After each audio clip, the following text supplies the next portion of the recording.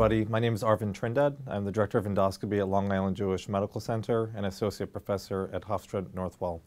I'm here with Raphael, who is our Superstar Fellow and will be our Advanced Endoscopy Fellow for next year.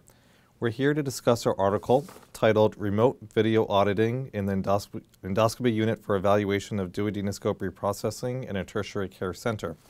We wanted to start just by thanking the editors for publishing our article and allowing us to create this video. So Kara, please describe the motivation for the study. Sure. So it's really about endoscopic safety and specifically ERCP. Bacterial infections are one of the possible risks of an ERCP, and they can really be divided into two entities. The first are endogenous infections that occur from the patient's own bacterial flora, such as if a ERCP doesn't clear a bile duct completely or if there's an inadvertent mucosal tear. This can be prevented with good endoscopic technique. The other kind of infection is exogenous bacterial infections, and this can occur from somebody else's bacterial flora being transmitted via something like a contaminated endoscope. In the last 10 years, there's been multiple outbreaks of highly morbid, multi-drug resistant bacterial infections like CRE that have been implicated to duodenoscopes, contaminated duodenoscopes. There's been a lot of attention in the endoscopy literature trying to figure out ways to reduce the bacterial transmission. We thought it would be interesting to evaluate this further. We found that multiple outbreaks were caused by human errors in duodenoscope reprocessing. We thought evaluating duodenoscope reprocessing and finding ways to improve this would help reduce bacterial transmission. Can you describe the study aims? Sure. So the aim of our study was twofold. It was to evaluate remote video auditing of duodenoscope reprocessing to see, one, if it was feasible in a tertiary care center, and two, if it was effective as a compliance auditing tool. Remote video auditing is an interesting tool that's been used in the commercial industry, such as meat packing and food reprocessing, and it's been showed to increase quality and safety in these fields. So what we did is we installed video cameras in the endoscope cleaning room and had off-site auditors who were trained in the steps of the reprocessing protocol evaluate every duodenoscope reprocessing procedure that occurred in our unit, and then they provided a score back to the endoscope cleaning technicians. If the scope met 100% compliance with every step, it was released for use. If it didn't, it was reprocessed again. So Kara, tell me the study outcomes, please. So over a 17-month period, we audited 743 duodenoscope reprocessing procedures and over 32,000 individual steps. We found that RVA allowed for a sustained high-level compliance with duodenoscope reprocessing.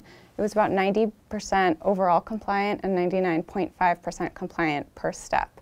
We identified steps in the protocol that had the lowest compliance that could be targeted with increased education, different reprocessing techniques, or possibly new duodenoscope accessories. We also evaluated the feasibility of RVA for duodenoscope reprocessing and found that it was feasible. It took about 38 minutes to reprocess the scope and another 38 minutes to audit the scope, which resulted in approximately 1 hour and 15-minute turnover time, which was fine for our institution. So what are the implications then for this study?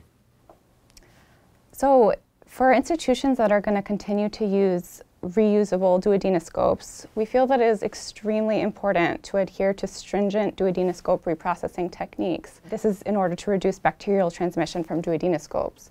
We showed in our study that RVA was able to help us with a sustained high-level compliance with duodenoscope reprocessing and was feasible at our institution. So do you think RVA will eliminate all exogenous infections then? I think it will reduce significantly endogenous infections, but it won't completely eliminate them.